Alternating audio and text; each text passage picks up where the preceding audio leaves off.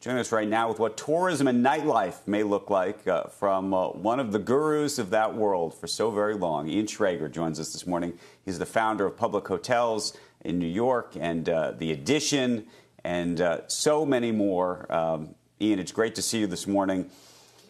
What does the future of this look like? And I imagine there's two futures. There's an immediate future in terms of what some of these hotels and bars and restaurants are going to look like over the next 6 months, 12 months. And then there's a longer-term question as to whether that persists and changes everything fundamentally, or whether we go back to what hopefully is some semblance of normal. Well, I think we'll definitely go back to normal. I've not experienced any calamity in almost the history of humanity where we haven't gone back to normal after we've adjusted and made the appropriate changes. So I think we will go back to normal and everything will be the way it was before. However, the restaurant business is a little bit under siege.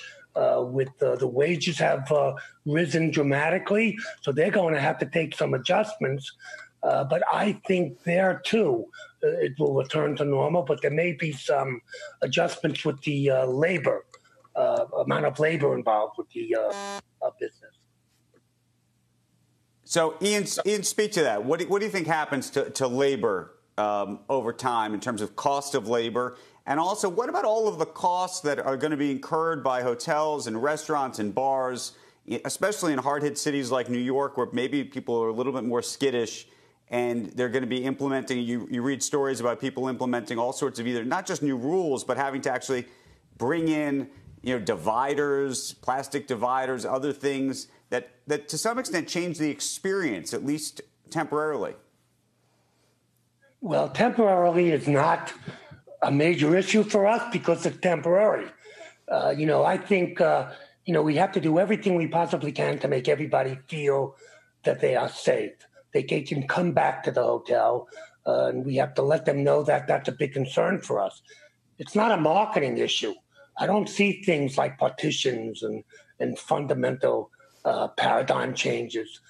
We have to follow what all the regulatory agencies are recommending.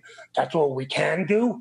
And I think that'll be a transitional phase. You see a lot of times the pandemic ends for the people at a different time than it scientifically ends. And as soon as the states come out from being locked under, people are going out, the bars are packed, going to restaurants. So I think it will return to normal pretty quickly, too, because I think there's a real pent-up demand.